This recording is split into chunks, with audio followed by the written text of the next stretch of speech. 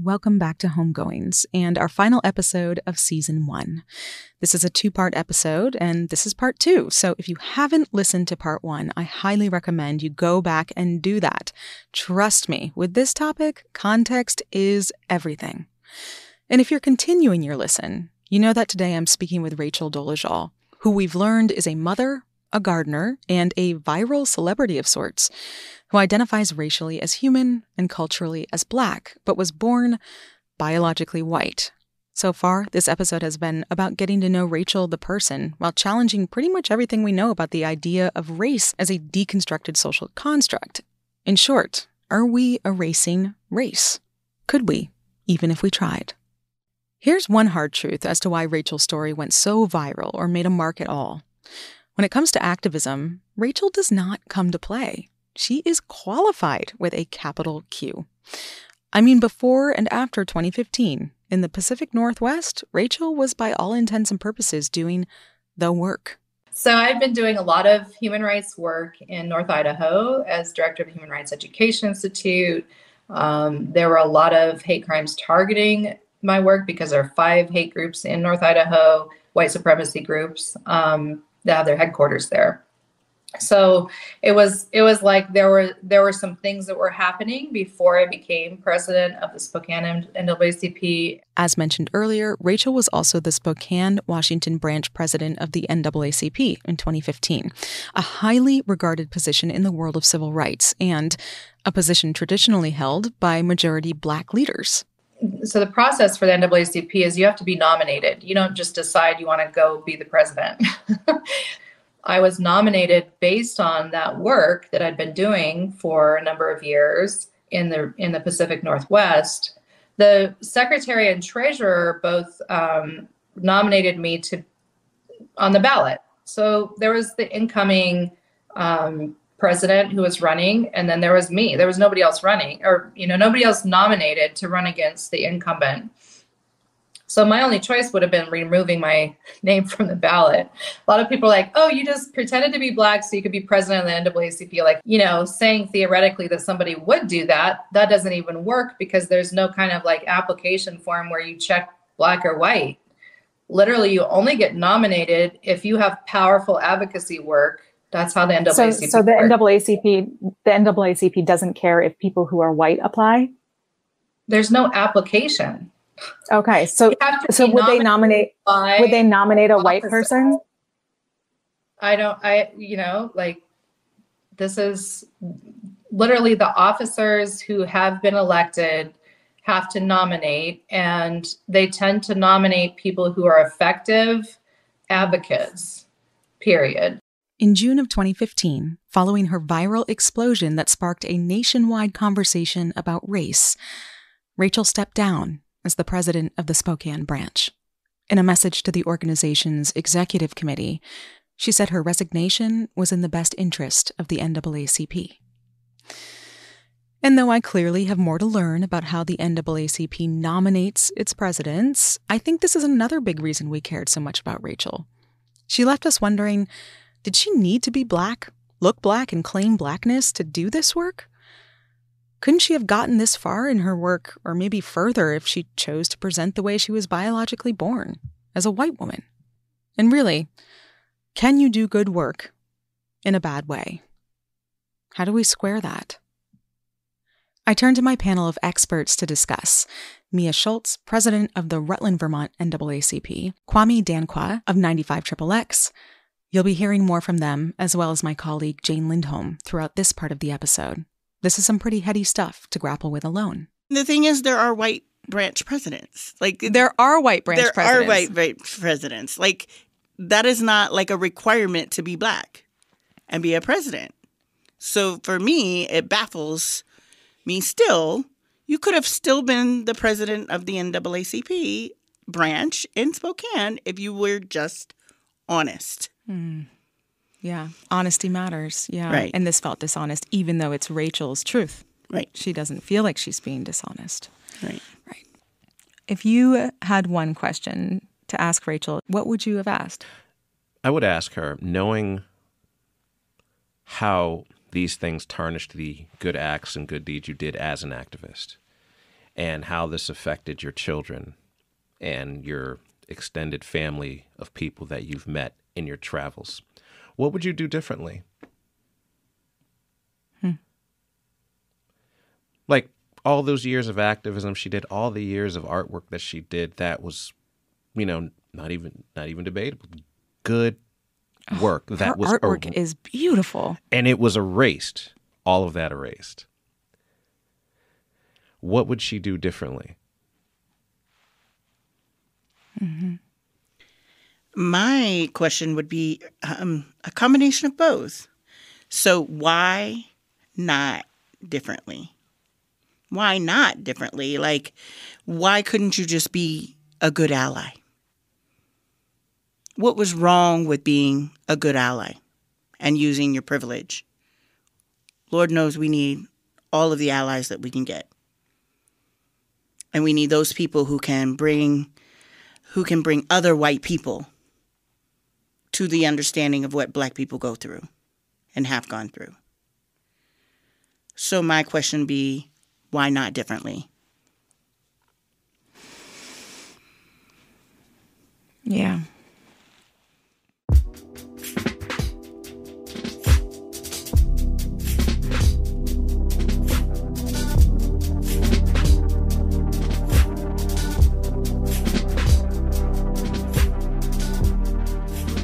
You've had so much experience in change making, in child rearing from age 14, essentially sewing diapers together for your Black siblings. That thread, that through line we spoke about wanting to connect, but also protect, but also have your own connections and your own interests and your own fascinations, and then adopting your brother Isaiah as your own son. When and how did things start to kind of find its shape for you with your own identity and your relationship to Blackness? If you can hear me struggling here, it's because I am. I had to figure out a way to ask Rachel straight up, homie, when did you decide to be Black? And yes, as much as I, like Kwame, also love to meet people exactly where they're at when it comes to their identity, I'm going to use the word decide here. Enough already. So I think that I don't know that there's like a shifting point in terms of, like a moment, right? Race is a social construct. We're all the human race. We're all technically members of the Black human race because we all go back to a Black mother. So Black is the one label that everybody pretty much already has. They just don't know it. And if you learn it and know it and want to look to your ancestors for inspiration, that's okay. I think that there are some key elements, some key moments, like a scattering of them. And when I think anybody thinks back, right? When somebody has an aha moment, then you think of like, when I was a child, was I exhibiting this? Was this showing up? Is this real? Because you kind of check in with yourself, like, is this something that's been consistent over my whole, like it keeps showing up? Then it's like, okay, we need to pay attention to that. Or is this just like a phase? And so that's kind of, I think that when everybody's like, how do I know? Like, I'm really interested in this. And it's like, well, if it's a phase, it will end.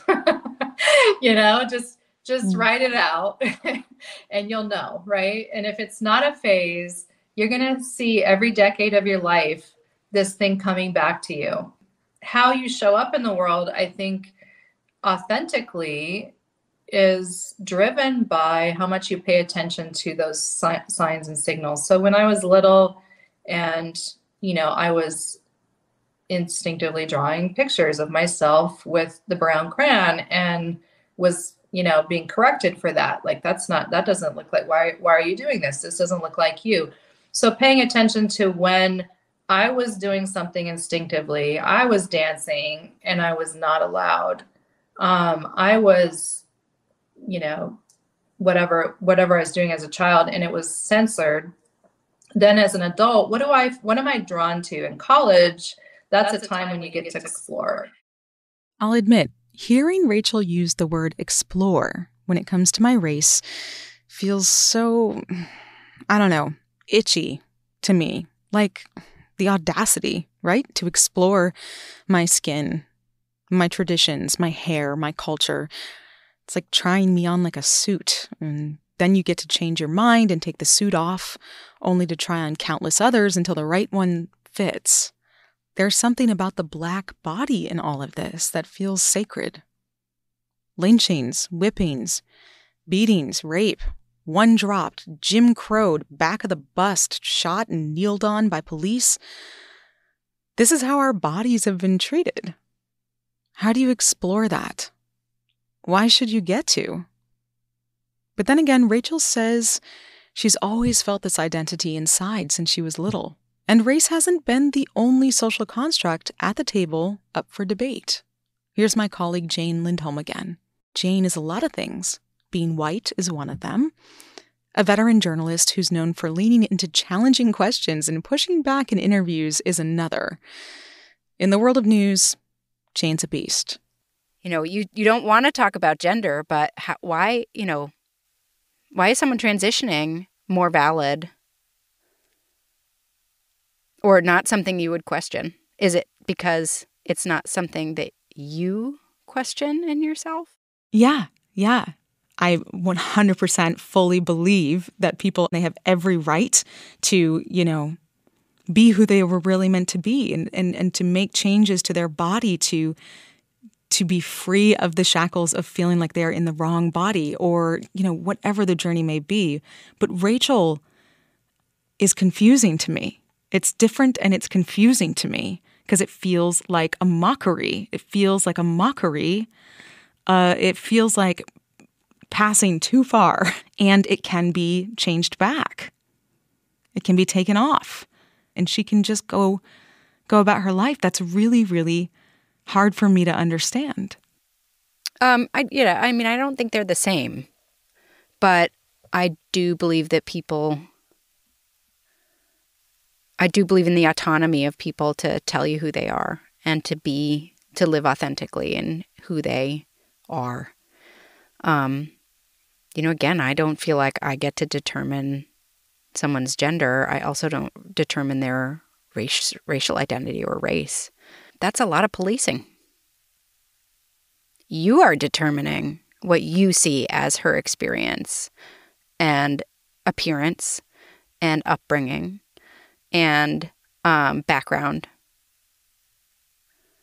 Is that your job?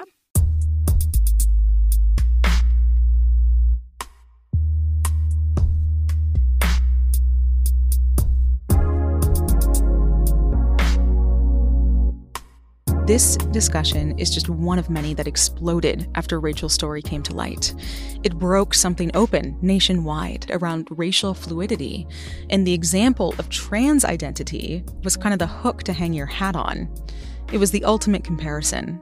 All you have to do is Google transgender and transracial to see headlines asking the same questions. Headlines like, why shouldn't we compare transracial to transgender? Or, if Americans can be transracial, can they be transgender? It even became politicized with one article reading, if progressives believe gender is fluid, then why not race? And to this day, the parameters around gender and race continue to seemingly change shape, expand, and then shrink again. And all the ways we have usually, biologically self-defined, it isn't as usual anymore. At this point, I wonder if the idea of racial classification is archaic. I don't know. But I think the question lies not in whether people like Rachel are, in fact, Black, given the list of Blackness we ticked through earlier, but whether they should be. After all, there are things that come with being Black American that simply can't be shared. I'm sure not the first to ask this, but have you had a moment where you've had to be like, okay, but slavery. How do you find kinship in the communities or even in your activism when you don't have that same shared experience? You know what I mean? Historical experience. Does that remove you from some of the conversation or some of that kinship? Yeah. So, it would remove me from things like reparations. It would remove me from, it's why I never identified as African American, which is very different than identifying as part of the Black diaspora. So I think that there needs to be some nuance in terms of how racism affects everyday lived experience for people who may not be African American. I mean, I think it comes down to, yes, there are Black people in America who are not descendants of chattel slavery. And there are Black people all over the world that aren't as well. And there are people all over the world that are. So that's one piece that is either part of your lineage or it isn't. There are people who do have those ancestors, and there are people who don't. Like where you go back and who you come from, I think we need to have a broader view of that, you know, beyond. Obviously, you know that your history on the Black side doesn't start with slavery. You know, you still know that there's that history before. So that wasn't the starting point. And I think sometimes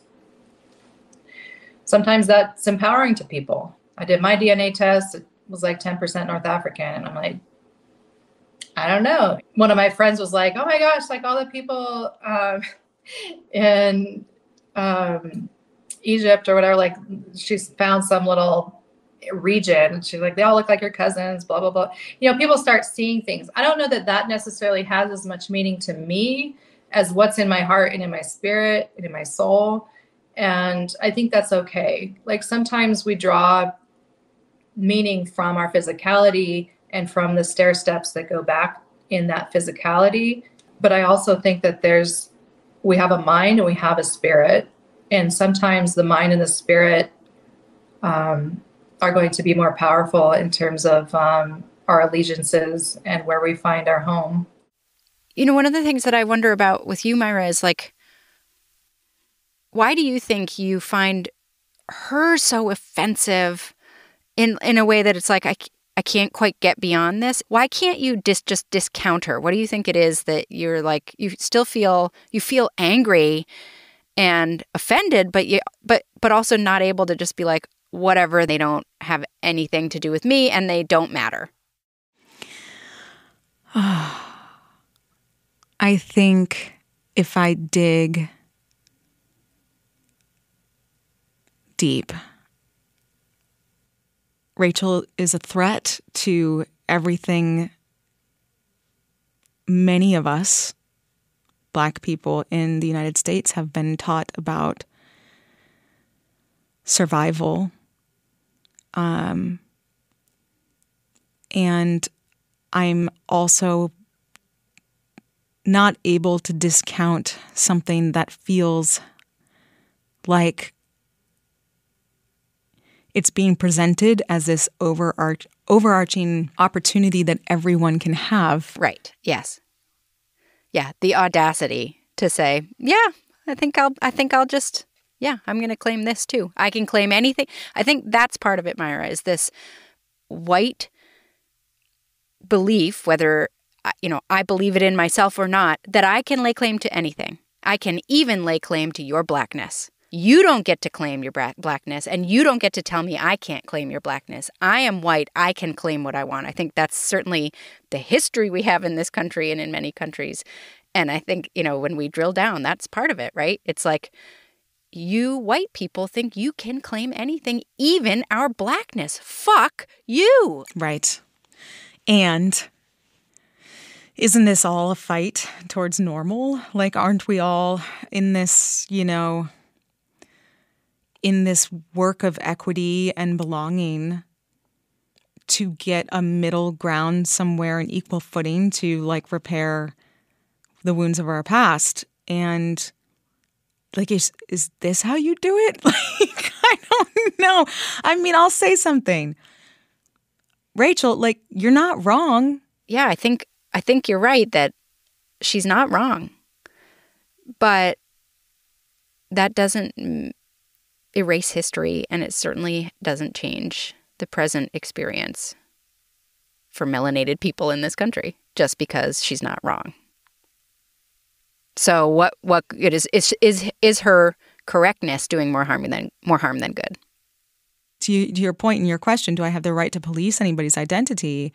No, but I do have the right to be offended. I do have that right. Yeah, I do have the right to be hurt. Does Rachel's process offend you? Yeah. Because we don't live in a world where we have deconstructed race. It is a social construct, but we have not deconstructed it. So we are living in a world and a society that is built on this painful history and that is not at a place of equality. And as I said earlier, I don't think that people who have had the privilege of whiteness biologically and culturally, it does offend me to then lay claim on Blackness.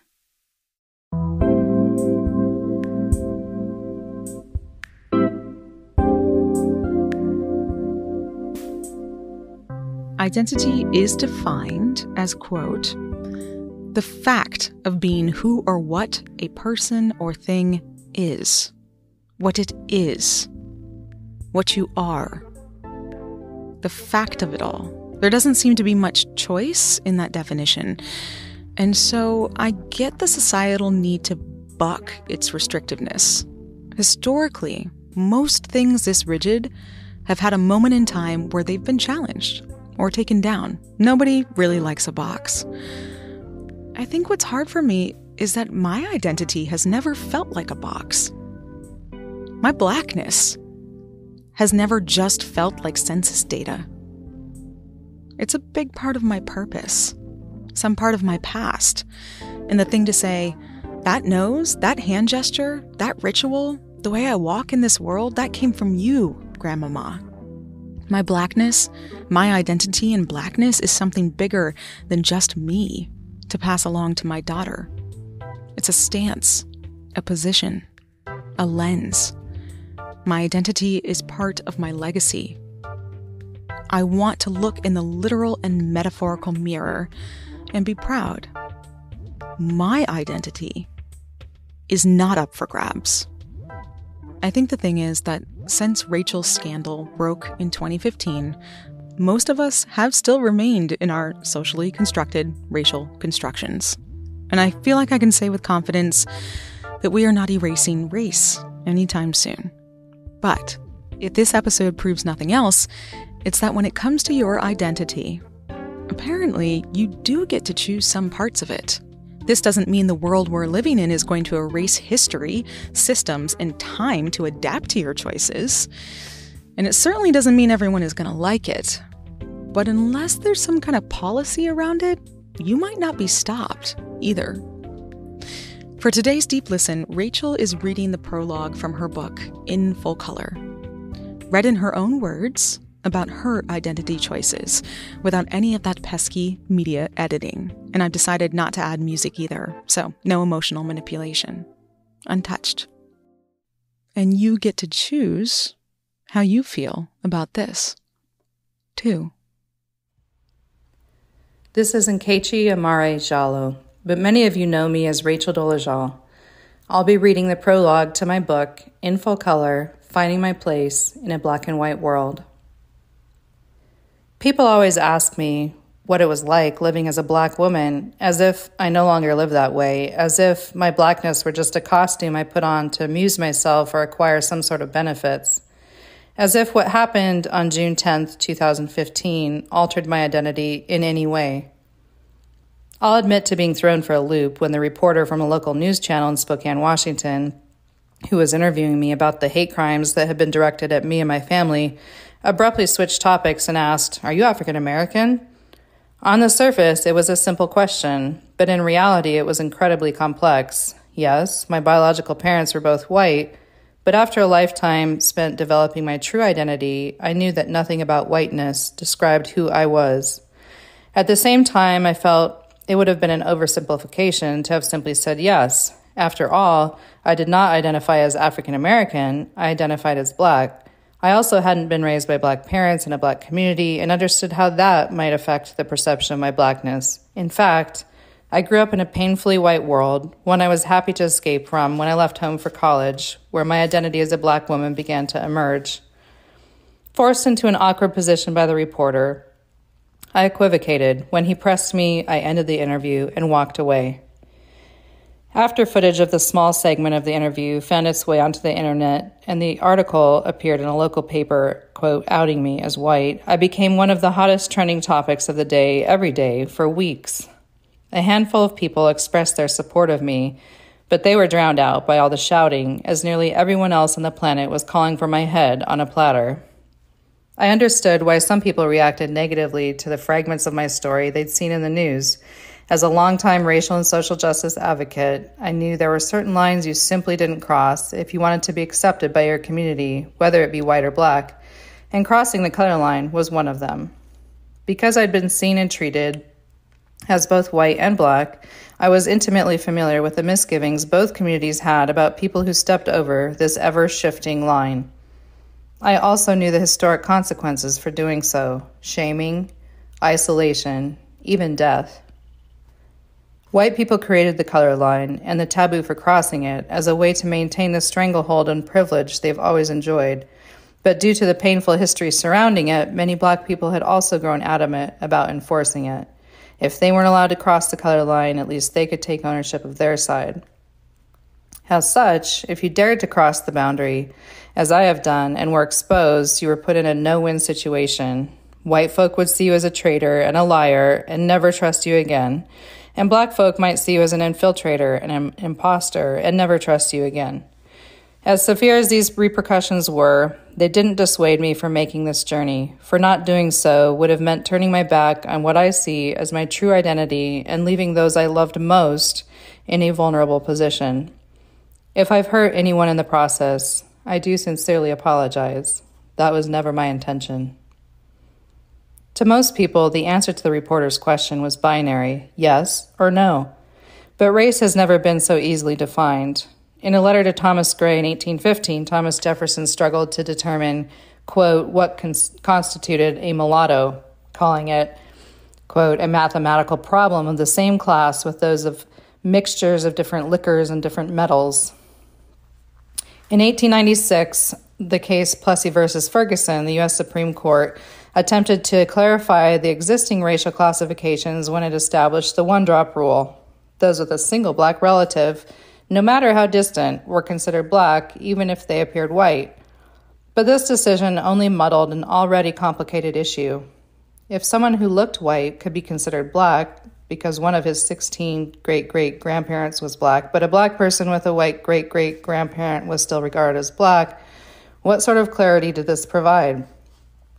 If scrutinizing people's appearances can't provide definitive proof of their racial identity, what does? How do you decide whether certain people are white or black?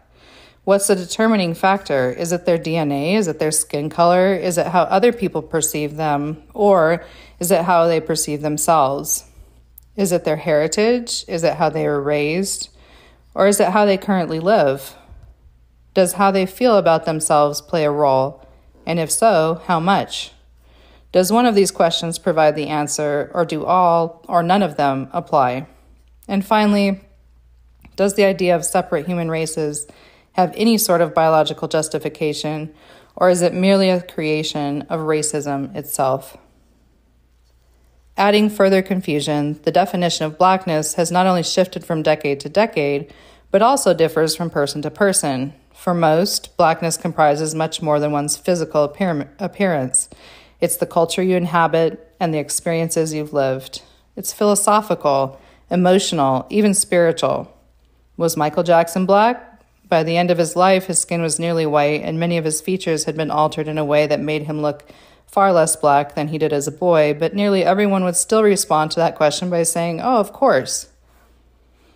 How about O.J. Simpson? With his brown skin and curly hair, he appeared black, but the way he viewed himself suggested otherwise. When pressured to pull the race card, he reportedly once said, I'm not black, I'm O.J., an opinion seconded by a helicopter pilot for a film crew that filmed Simpson fleeing the police in his white Ford Bronco on June 17, 1994. If O.J. Simpson were black, that shit wouldn't have happened, she later told the documentary director Ezra Edelman when describing the LAPD's atypical restraint that day. He'd be on the ground getting clubbed. Yes, my parents weren't black, but that's hardly the only way to define blackness. The culture you gravitate toward and the worldview you adopt play equally large roles. As soon as I was able to make my exodus from the white world in which I was raised, I made a headlong dash toward the black one, and in the process, I gained enough personal agency to feel confident in defining myself that way. That I identify as one race while the world insists I'm another underscores the psychological harm the concept of race inflicts. Being denied the right to one's self-determination is a struggle I share with millions of other people. As our culture grows less homogenous, more and more people are finding themselves stuck in a racially ambiguous zone, unable or not allowed to identify with the limited available options. One of the few silver linings of the media firestorm that followed my, quote, exposure is that it sparked an international debate about race and racial identity. I didn't set out to be the spokesperson for people stuck somewhere in the gray zone between black and white, but after my own life was thrown into disarray because of this issue, I'm happy to share my whole story in the hope that it will bring about some much-needed change. I became aware long ago that the way I identify is unique, and I knew that I would need to talk about it eventually, but I hoped I could choose the time, the place, and most importantly, the method. Unfortunately, when the footage of the reporter in Spokane asking me if I was African American went viral, whatever chance I might have had to introduce myself to the world on my own terms while explaining the nuances of my identity was taken from me. Do I regret the way the interview ended, and as a consequence, the way my story was presented to the world? Of course, but as you'll see, the evolution of my identity was far too nuanced and frankly private to describe to a stranger. How can you explain, in a brief conversation on the street, a transformation that occurred over the course of a lifetime? You can't. To truly understand someone, you need to hear their whole story. And so I wrote this book so you can hear mine.